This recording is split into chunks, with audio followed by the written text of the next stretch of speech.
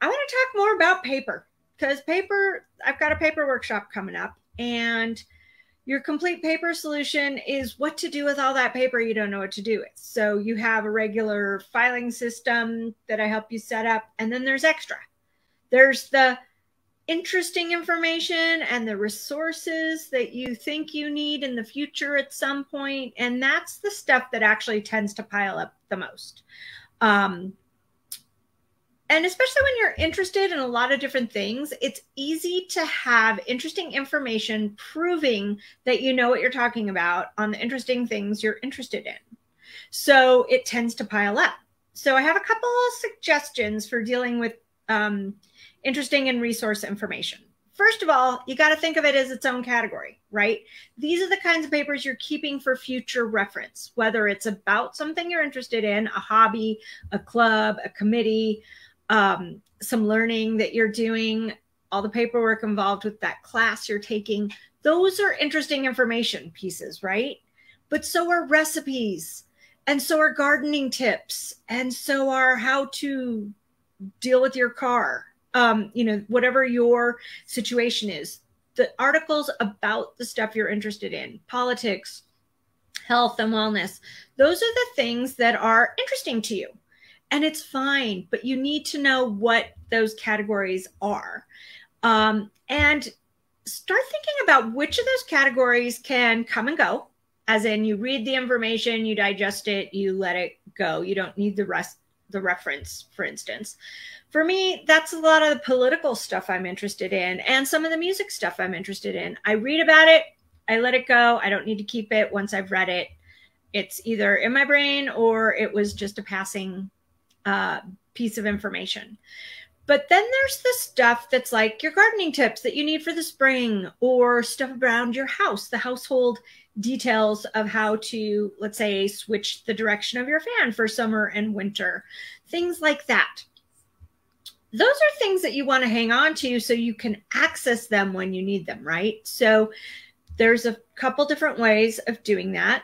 I recommend calling it your resource area, and having the tips and tricks to deal with your home in a notebook or a file that's just specifically the stuff about your home. And one notebook, binder, or file for each of your interests, and keeping those things that you're going to refer to in there. So it's about defining a place for each of your interests and gathering all the information you already have about those interests into the same place.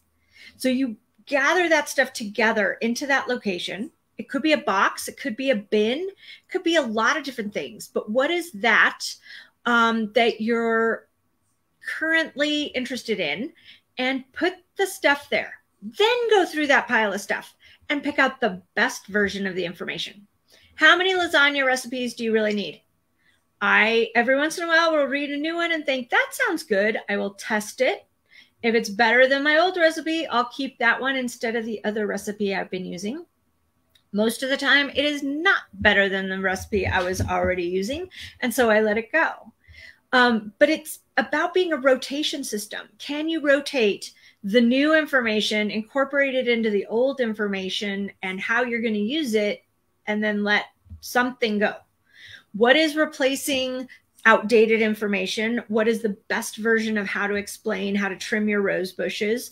What is the best version of how-tos that you have?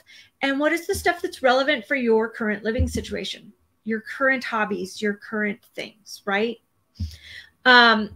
So what I want you to think about after you gather all the like things together, all the recipes, all the gardening tips, all the pet care tips, all the car tips, whatever it is, all the stuff about that committee, all the stuff about that project or that cause you're interested in, you gather that all together. You consolidate it, you pick the best versions of things, and then you think about, when will I use this again? Often that information is already in your brain. You don't even need to look it up anymore because you've used it often enough, or you've spoken about it often enough, in which case you may not actually need it and you can let it go. But always think about that. Is this the best version This is a temporary piece of information until I incorporate it into what I'm doing. And where and how am I going to enter it into the place it's going to live? So you designate that place and you transfer the information to that place so it's there when you need it. Not just it's here somewhere, but the information on gardening is in the gardening file, in the file cabinet, third file back. And that's where I find that. And every time I run across a piece of gardening information, I put it there. Okay. So that's how you make that connection of, but I need it. I need to see it to remember about it. Instead, define the place for that interest and always put the stuff there. If that's as far as you get in terms of consolidating, you're better off than having it scattered all over the place, visible for when you need it. Okay, hope this helps. If you want more information about your complete paper solution, where I go more in depth on this topic and many others about all the paper and interesting information in your house, you can go to morethanorganized.net/workshops and you'll find all the details for your complete paper solution there. In the meantime, have a delightful day and I'll see you next Monday.